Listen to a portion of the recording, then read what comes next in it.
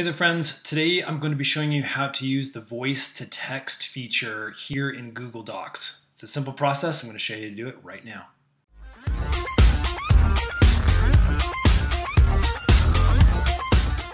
Alright, so I'm currently on a Google Doc. As you can see, this is just opened up in my drive. This is a test document.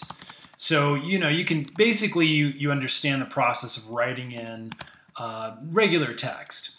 Now, what I've found is that doing the voice to text feature is so unbelievably helpful. But my current shortcut on my Mac actually doesn't work to enable voice to text. I actually have to enable that within the Google Doc. So to do that, it's actually very simple. We're just going to go up here to our little tools menu. I'm going to drop that down. And as you can see, there's this little voice typing feature that you can choose. Now you can see there's also a quick keyboard command to open this up as well. But I'm going to go ahead and just hit this.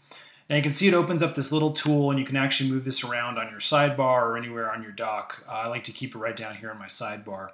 And then whenever you're ready to start typing via your voice, just come over here and click the microphone.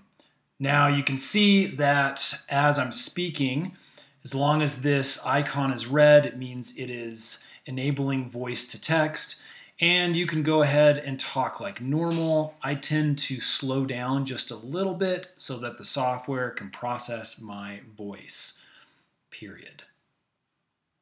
Go ahead and click this guy again, and it will actually disable the voice to text feature. Now, as long as you have that on, and I really haven't seen the end of using that feature, tend to just go on and on and on and on for multiple paragraphs, and then I ended up stopping. So there may be a limit to how long you can actually have this on and it work on the correct kind of functionality. But as you can see, with just a brief multiple sentence style voice to text, it works absolutely excellent. So go ahead and use that feature, friends. I really enjoy it. I think it's really helpful. Hopefully this video has helped you. If it has, would you hit that thumbs up button and subscribe? We got a lot more tech tutorial videos coming up really soon. Thanks for watching.